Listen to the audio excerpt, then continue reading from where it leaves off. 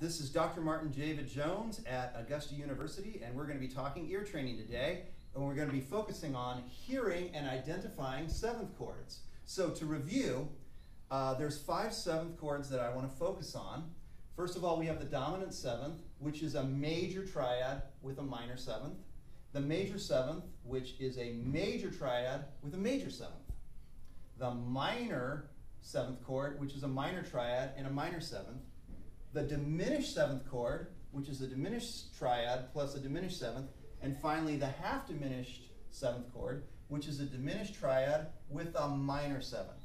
Okay, so going over here, I like to use solfege as a way of hearing these and being able to identify them.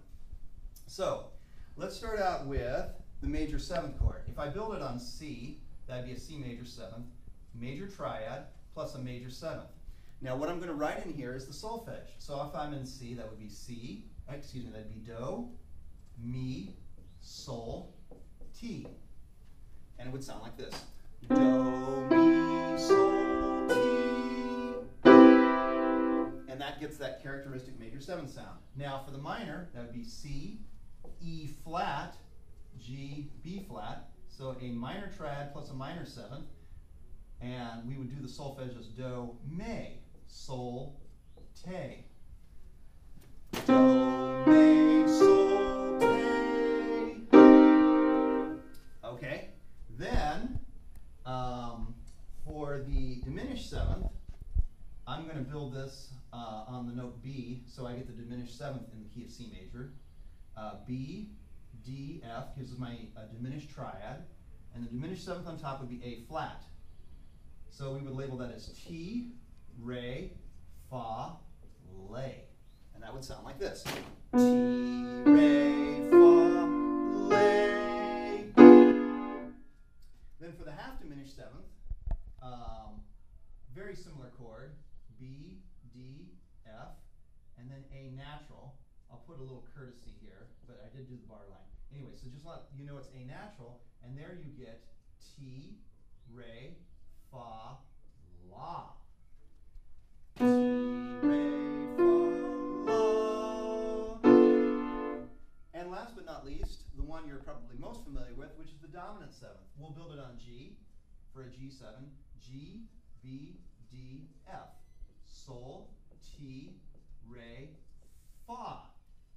Sol, Ti, re, fa. Sol, Ti, re, fa. Okay, good. Now that you have that way of identifying it, let's just practice on a few of them. And I'm going to have my trusty cameraman follow me to the piano here. And let's talk one through. So I'm going to play this chord here. Again. So what you would try to do is identify first what type of triad. Is it major? Is it minor? Is it diminished? Well, I'll tell you, we hear major here. Do, mi, sol, and then listen to the last note. If you hear T, you'd be correct, and that would be a major seventh. Do, mi, sol, ti. Okay, let's do another one.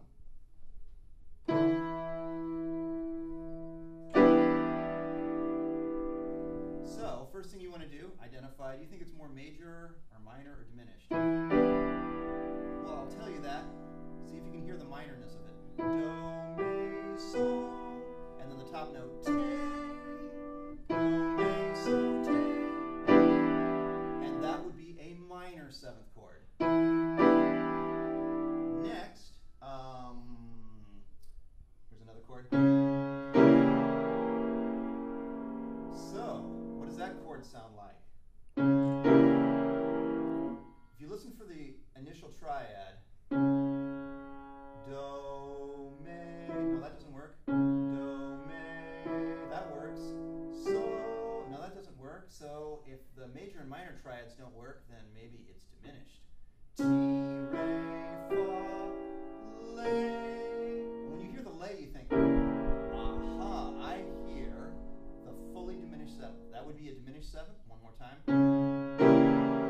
Diminished seventh. Okay. Now keeping that same bass, you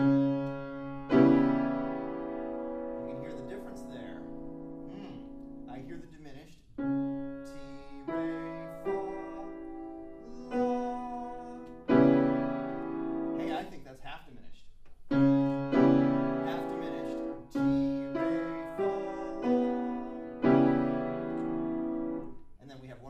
here.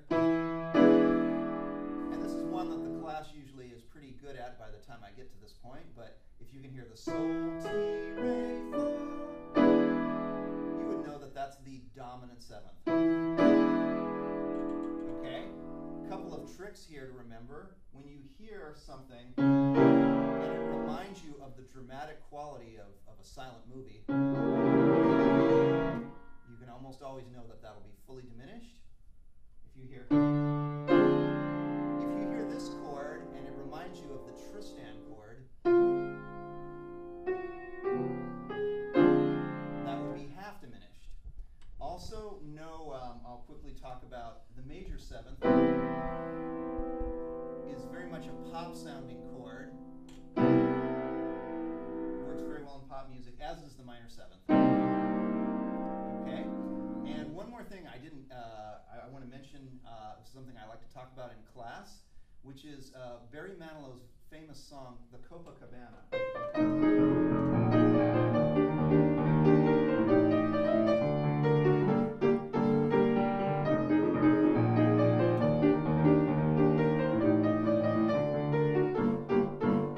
So that at the Copa, well, he's using a lot of different seventh chords actually. At the Copa, which is a minor seventh. Dominant seventh, major seventh. You hear the half diminished. Another dominant, minor seventh. And you notice very striking minor seventh at the beginning of that song. That's a typical minor seventh. That's a typical major seventh. So just another thing that you can study against here. So these were ways of hearing and identifying seventh chords. Dr. Jones, out.